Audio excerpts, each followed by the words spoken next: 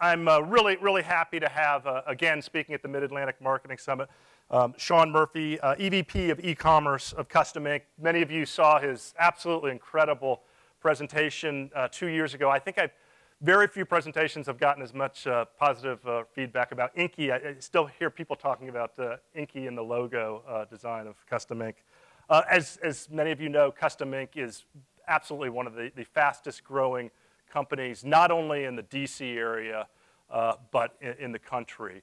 I'm sure Sean will update us on their sales figures. It's hard keeping track, but last year over 200 million in sales, and we'll hear what it's currently at, the run rate. Sean's responsibility include directing Custom Ink's major online customer acquisition channels and the teams that craft and build the online experience for designing and ordering custom t-shirts online. Prior to Custom Ink, Sean was COO of Capital Advantage. He's a graduate of the University of Texas at Austin. With that, let's welcome Sean. Thank you. Thanks. Hello? I can't hear myself. Can you hear me? Yes. Okay, great. First off, I just wanted to thank Paul and Paul, who I think are putting together just the premier event here in DC when it comes to digital marketing, and also to Gannett for hosting us here.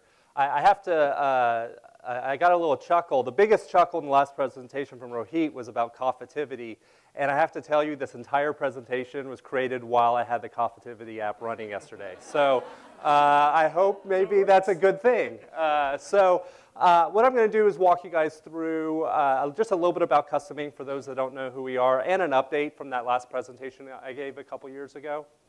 And then I'll dive in to my untrends that kind of complements what Rohit walked us through a little bit earlier. So if you don't know who we are, Custom Ink is the design online t-shirt company for groups and events. People come to our website and they create shirts for causes, events, just the good times in life that are really important to them. And this is really illustrated in the photographs, the thousands of photographs customers send to us that just show these really tender, warm moments of togetherness. And you can see that expressed really well right here. Now, when I tell people to party that I work in the t-shirt industry, I usually get the question like, do you do that full time? And actually, the t-shirt business is about one of the most complex businesses that I've ever been a part of, and I've worked with a bunch of different businesses. It spans everything from marketing and e-commerce, deep technology, fashion, design, service, and then there's the complexities that come from licensing and logistics and actual physical production. How many people produce an actual product in this room? Print something. Yeah, so you guys appreciate how difficult that can be. Gannett here, at least for the printing operations, there's a real challenge in doing that and pulling it off well. A little background on Custom Ink. We were founded in 2000, so we just celebrated our 14th birthday. Last year, we had sales of just over 170 million. This year, we expect to really crush through $200 million in sales. But that was 50% year-over-year growth last year. Just yesterday, we were named the 156th largest online retailer in America. And it's something we're proud of, just really representing Washington, D.C. as a place of e-commerce. We've got 1,000 inkers. That's what we call ourselves, inkers, in 4 locations. Our headquarters are here in D.C., just down the road in the Mosaic District. But we also have production facilities in Charlottesville, Virginia, Reno, Nevada, and Dallas, Texas. And we're opening up probably another one soon. And then finally, we printed and delivered over 50 million t-shirts since we started the business. Our goal is actually to print 1 shirt for every person in America every year. So that's what we're trying to do someday. So let's turn to, so I want to give an update on the branding presentation I did a couple years ago. And before we did our rebranding, we had what I would say, a pretty uninspired identity. It was, it did the job. It said who we are, and it said who we are and a little bit about what we do.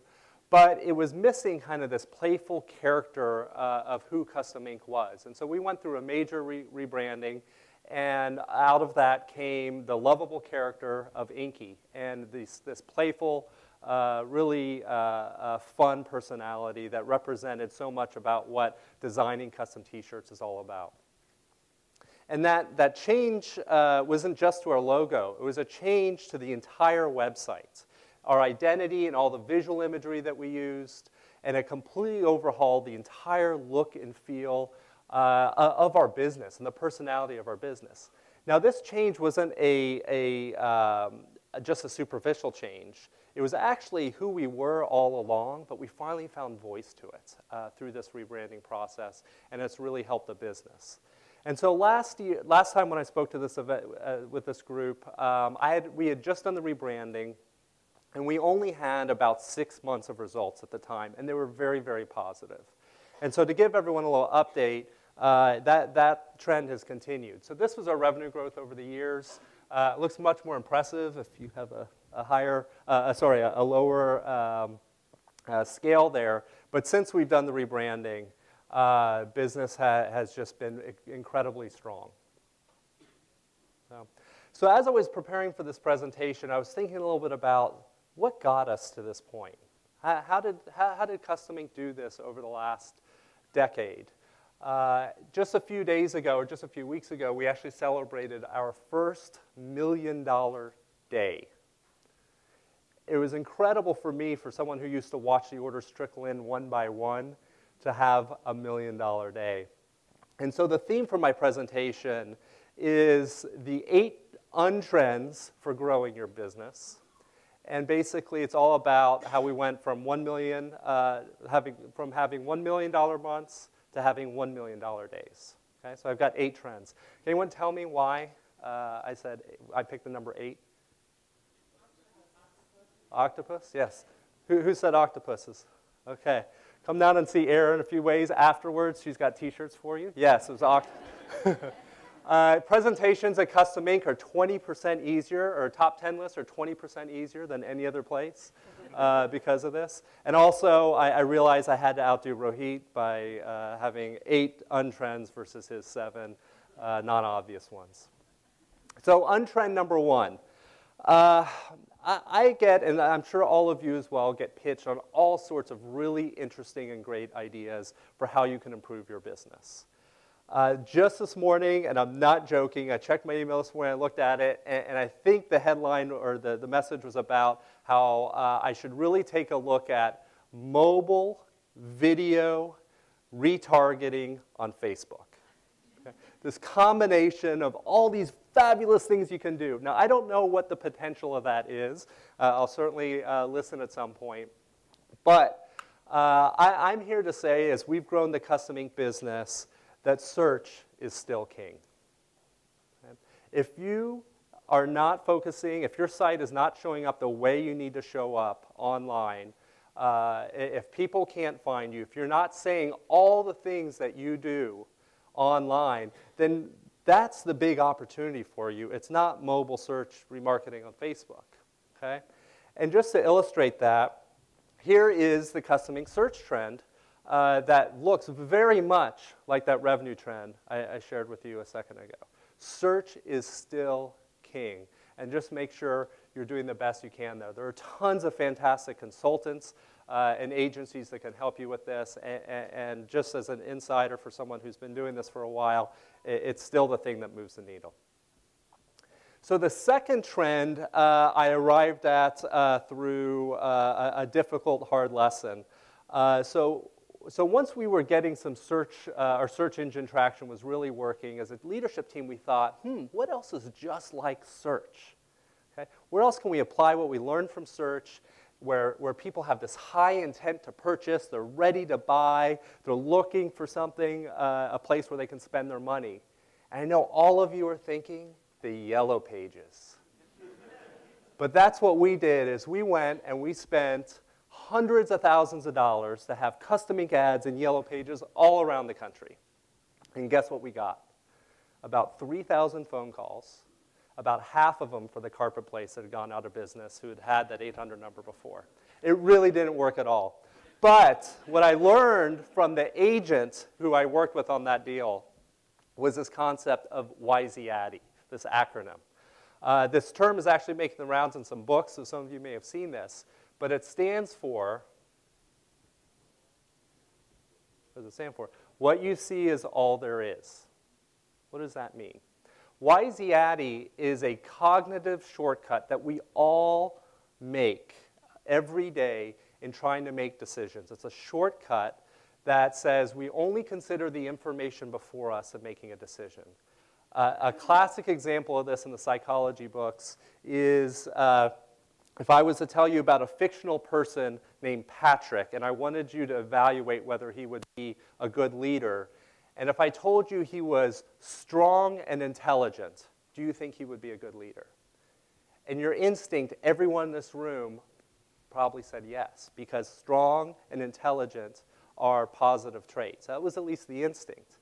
Now, who knows whether being strong and intelligent make any difference at all to whether someone is going to be successful or not, but because that's the two pieces of information I put before you, that's what you use to make the decision. Now, what does WYSIATI mean to all of us as marketers, right?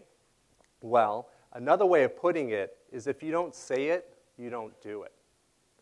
And I learned this in the Yellow Pages because this is what you see, and they've known this for I don't know how long the Yellow Pages has been around, 40, 50 years.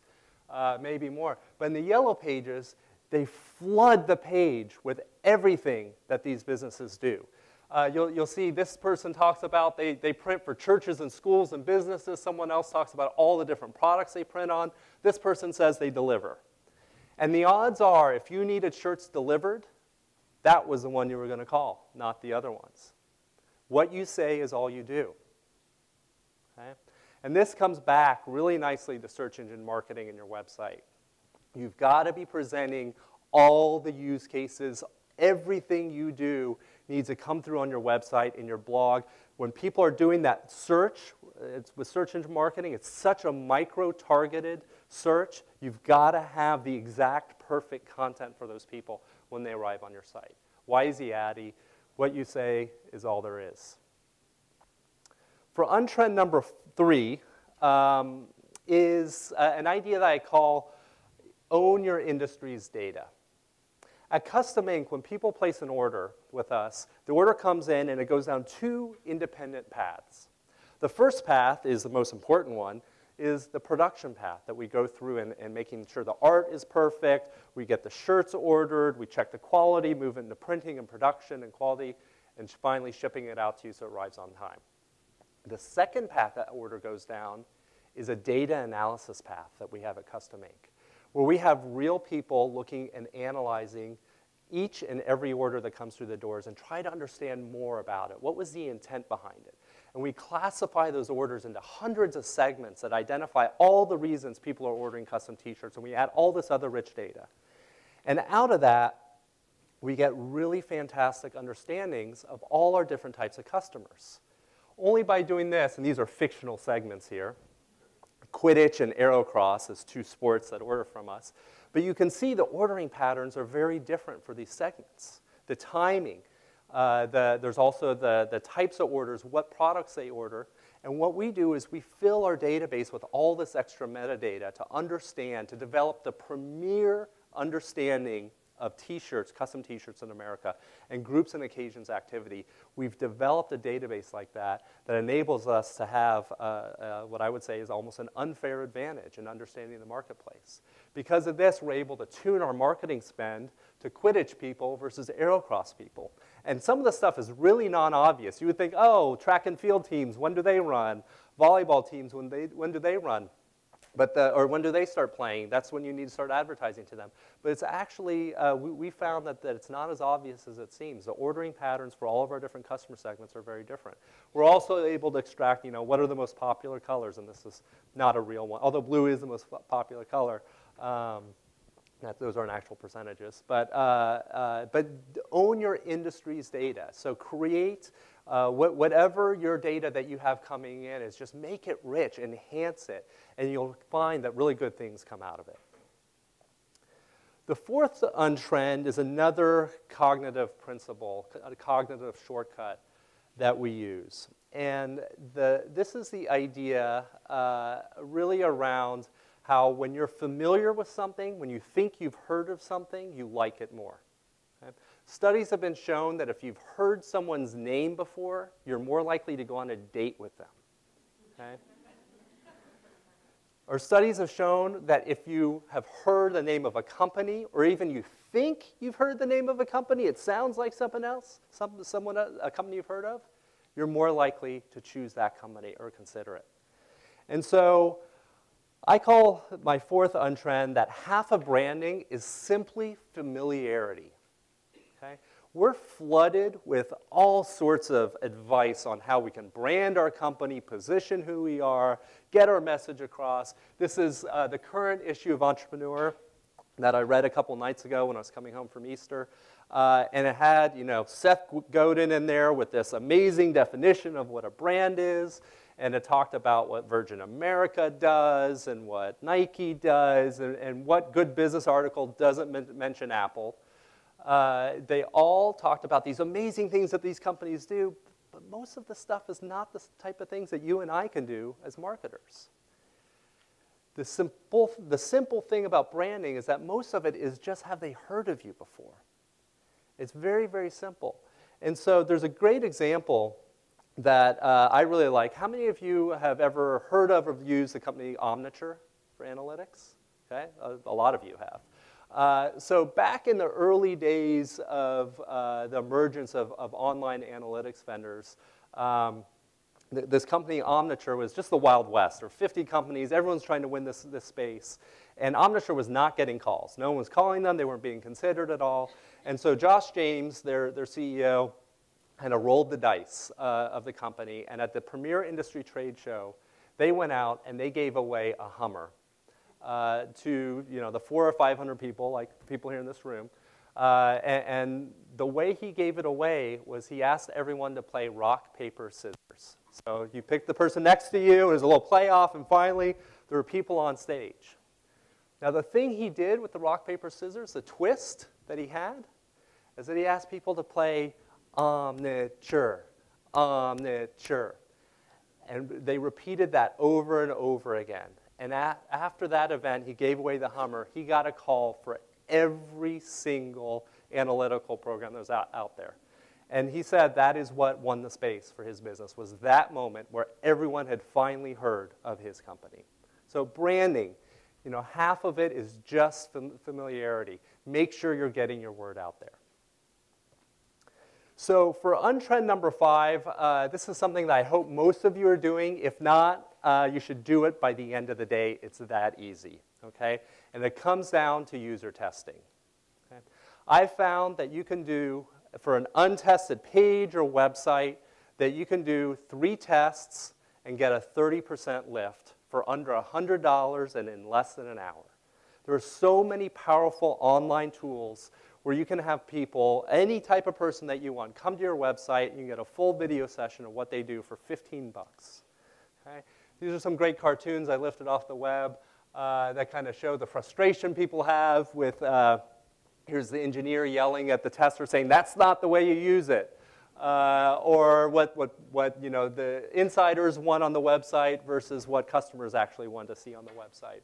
But the most interesting one is this chart from Jacob Nielsen, which shows that with just 3 tests, you identify 70% of the issues on that page. 3 tests. And now with these tools that you can use, $15 a test, create the user scenario right now. You can create it on your phone while you're here. And you'll find out the issues with your website and find that lift. This is so easy to do. Everyone should be doing it. Moving on to untrend number 5, or number 6. I had to borrow this one from, the idea behind it is what won't change. Basing your strategy on what won't change. What does that mean? Well, I borrowed it from number 1 on the list of the top internet retailer companies, which is basing your strategy on things that will not change. This is what Jeff Bezos said when he rolled out Prime, the 2-day shipping for free. And the whole idea behind it is, he said, is he wanted to appeal to human instinct, human nature. What was he appealing to? Our need for instant gratification. We want things sooner. We want it immediate, okay? And so that's what they launched. The whole idea is that people are always going to want things faster, and so we always need to work on delivering things faster. And it was also, in retrospect, he said a reason why they did all the reviews on the website was that that is what people wanted. They wanted to hear what other people thought about a product. So focus on the things that won't change, not the sexy new thing, but focus on the things that really appeal to human instinct and human nature. We do that at Custom Ink, just as an aside. First off, we focus on groups. We feel that there's just almost a primal instinct that we all have about just dressing alike. It's almost like going to war paint. You know, people put paint on, and then all of a sudden you want to be together and you feel real strong. There's something really magical about groups. And we've also borrowed from Jeff Bezos. We're delivering faster and faster for our customers now in a week. Custom t-shirts delivered in a week. And then we also have a very strong talk to a real person culture at our company that you can always grab your phone and call us, and you're going to get a hello when you call, not an IVR or some voicemail or anything like that. So untrend number 7 is really about customer service, and I call this fixing the difficult things. If all of you can take a second and go to that place you don't want to go right now and think about a time you were really mad with a company. Okay? If you can't think of anything, think of an airline, your cable company, or a politician. Okay? You're there? Okay. You're really mad. And what did you want to happen when you were really mad and you had this difficult experience? I argue there's 2 things people want. The first thing is they want you to fix the problem, obviously, and hopefully you get an apology along the way. But the second thing that often isn't voiced, but I bet you guys all feel it, is that you want an assurance that this isn't going to happen to anyone else. It's actually a pretty neat human nature instinct thing that we have, that we're like, you know, I don't want anyone else to lose their bags on the night before their wedding, right? Or whatever it may be. There's this human instinct that this is what we want. And this is what sets apart great customer service, is when you can deliver on this. But it's not easy to do this. The first one requires, you know, fully empowering and giving ownership to the people in the front lines of your business. They've got to be able to solve the problems for people when they're encountered right there on the spot, and they know what to do and they know how to do the right thing. The second one is so much harder. That requires an organizational commitment to ferret out the root causes of systemic problems. It's a lot of words there. It means fixing the things that happen, the bad things that happen over and over and over again in your business. And at Custom Ink, we're by no means perfect, and we have a long list of things that we need to work on and improve. But as a culture, we're always driving out the problems that prevent us from delivering all the right shirts in all the right colors in all the right sizes with fantastic printing, always delivered on the day we promised. That's what we promise to do for our customers. And anytime something is interrupting that, as a whole organization, we jump in and fix that problem. And this is one of the other really great things that comes out of this, is that your frontline people know that when your organization does this, that they have credibility when they talk to customers and say, no, we're gonna fix this problem. You know, it's not gonna happen again. Otherwise, they're not gonna really believe what happens unless the whole organization is behind them to deliver on this. So the 8th untrend is that all of you really need to have an octopus as your logo. Makes all the difference in the world. Not really. It's that design matters. I think all of us increasingly appreciate this today, but this was certainly one that I didn't start appreciating until later in my career, that it makes a huge difference. And just to borrow a quote here from Chuck Anderson, the designer and creator of Inky, He talks about how you need to have personality. You need to have a point of view with your logo, your identity, who you are. Come across, take a point of view. He says even be ugly or abrasive. But whatever you do, don't be uninteresting. Okay? So those are my 8 untrends for growing your business. I'm certainly happy to take questions, but before I do, I have a question for you. Does anyone want t-shirts? Yeah? Okay. So here's the deal. Hopefully everyone knows the Wizards are in the playoffs. They've won their first 2 games. We actually have a winning team. Yay. And Custom Ink is printing shirts for the entire stadium, red, white, and blue. It's going to be an awesome event. It's going to be sold out. So we've got, just to give you a peek, so this is the shirts here. These are the red ones here. And so I've got a question for you and to give away the shirt. And there's a catch, however, with the shirt is you don't get it today, but rather you have to pick it up at your seats at the game on Friday. Okay? So the question, and you need to tweet your answer, okay, is how many shirts did Custom Ink print for the Wizards game? Okay? Tweet your answer without going over. So this is Price is Right rules. Okay? The closest without going over wins the tickets. And tweet them, and I'll take questions in the interim. Questions if there are any. Hopefully there are some, and I'll talk about that. Great. Yep. We've got questions. Just raise your hand, and we'll bring a mic to you. What are the 3 tests that you mentioned? So the 3 tests, so there aren't particular tests. The idea behind user testing is that you create a scenario for people to go through your website. So say the purpose of your website is to learn about a service you offer. You say, hey, imagine you need to buy, you need to get a locksmith. Go find one online, and they visit your website, and you ask them questions along the way to see would they pick that company or not. So basically, it's running at least 3 people through that same scenario in user testing. Sorry if I was unclear about that. Question? I have a question over here. The branding, I'm here, sorry, okay. Shorter, you can't see me.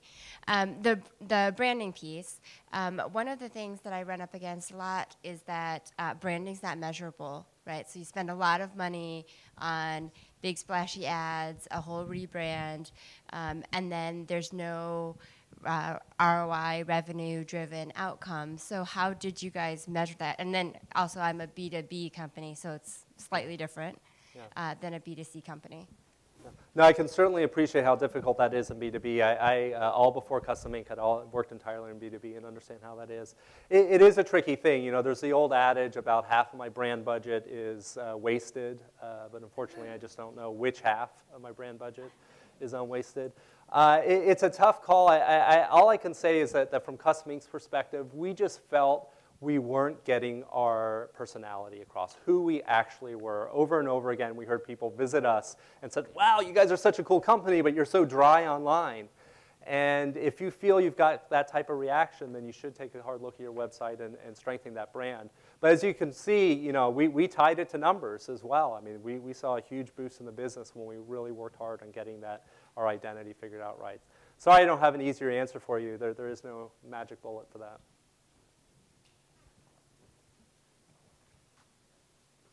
Tweet, tweet, tweet, tweet, tweet. Hi. Yep. Sorry. Is that Hard to see. Hi. Wave your hands or dance or jiggle. Yeah, it's me. Oh, there you are. Okay. White shirt lady.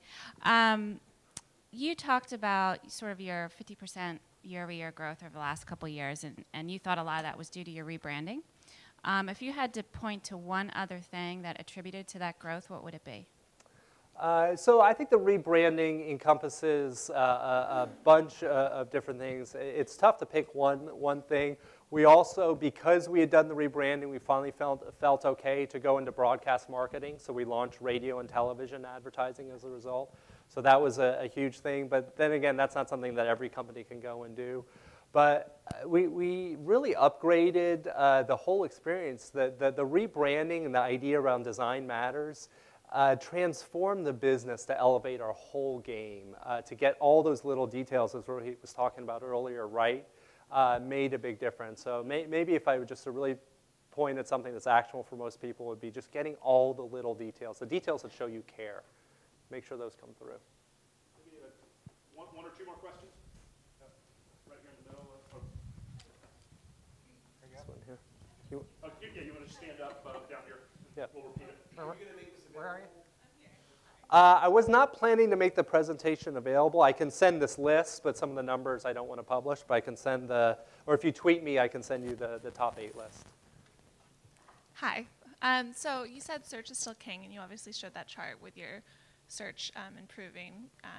And I just wanted to know what were maybe the 3 biggest things that you did in search to kind of fuel that growth?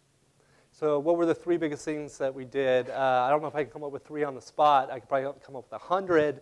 And basically, they're just innumerable things. But I think the thing to start with is just having all the content. We create content for every type of reason you would possibly want to order T-shirts. There are actually Quidditch customers now. I guess people actually play Quidditch on college campuses. And we create landing pages for Quidditch. We have landing pages for mud runs. We have landing pages for landscaping companies and for plumbing companies. We create content for it all. And so just blow out the content, and then make sure if you don't have a search person internally, spend $2,000 or $3,000 a year to hire an outside search consultant to do a full audit of your website. And make sure you just got the basic architecture of your site is right for search. Great. With that, Sean, you mentioned also about the speaker series that may be of interest. Yeah, so we just moved to the Mosaic District, our new office, a couple blocks down the road, not a couple blocks, a couple exits down the Beltway. We'd love to have people come by. We have 2 events. If you tweet me, I can send you an invite next Thursday. You can come meet Charles S. Anderson, who created Inky. And then customer service guru, customer experience guru, Phil Terry is going to come a few weeks later. He's awesome. If you'd like to come to that event, to either one of those events, please tweet me, tell me which one, and I'll send you an invite. So, Aaron, do we have a winner? You guys are so funny. So, yeah, we do. It looks like, and let me just double check. Right now, and This is audited by PricewaterhouseCoopers. ready. I'm going to butcher your Twitter handle. Katie Hanusik. Hey. Congratulations. I think I know Katie. Here, you want to? Great. And let's give Sean and Custom Ink a round of applause. So, thank you. Thank you.